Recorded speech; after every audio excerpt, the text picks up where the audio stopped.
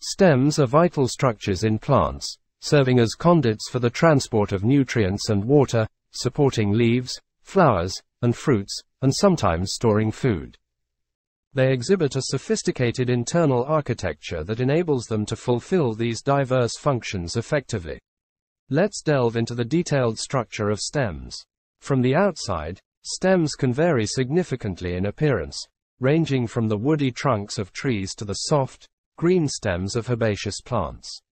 Regardless of their external differences, the internal structure of stems shares common features designed to support the plant and facilitate transport.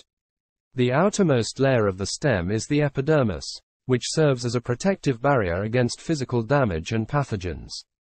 It may be covered by a waxy cuticle to reduce water loss. In woody plants, the epidermis is eventually replaced by bark as the stem ages. Beneath the epidermis lies the cortex, a region composed of parenchyma cells that often store food and other substances. The cortex may also contain parenchyma cells that provide additional support, especially in young stems, and sclerenchyma cells that contribute to rigidity. The most critical part of the stem's internal structure is the vascular bundles, which are distributed throughout the stem. These bundles contain xylem and phloem tissues, organized in different patterns depending on whether the plant is a dicot or a monocot. The xylem is responsible for transporting water and minerals from the roots to the rest of the plant.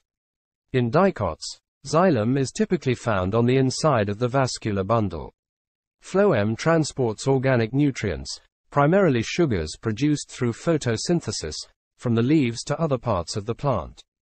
In dicots, phloem is located on the outer side of the vascular bundle. In monocots, vascular bundles are scattered throughout the stem, while in dicots, they are arranged in a ring. In dicot stems, the cambium is a layer of meristematic tissue located between the xylem and phloem.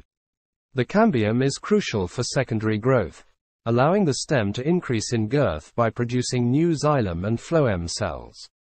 At the center of the stem is the pith, composed of parenchyma cells that often store nutrients and help in the transport of materials within the stem. In some plants, the pith can become hollow as the plant matures. Following are the specialized structures associated with the stem. Lenticels are small, spongy openings in the bark of woody stems that facilitate gas exchange between the internal tissues and the external environment. The next one is nodes and internodes. Nodes are points on the stem where leaves and buds are attached, while internodes are the segments between nodes. The length and number of internodes can vary, influencing the overall growth pattern of the plant. In woody plants, the bark consists of all tissues outside the vascular cambium, including the phloem, cortex, and outer protective layers. The bark protects the stem and reduces water loss. Now, let's discuss some functions of the stem. Stems provide structural support, holding leaves, flowers, and fruits in positions where they can receive optimal light and air. Vascular bundles in the stem transport water, minerals, and nutrients throughout the plant.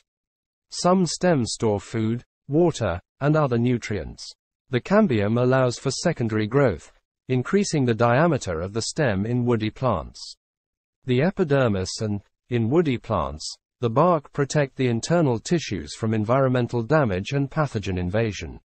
So, the intricate internal structure of stems, comprising the epidermis, cortex, vascular bundles, cambium, and pith, equips them to support the plant, transport essential substances, and facilitate growth and storage.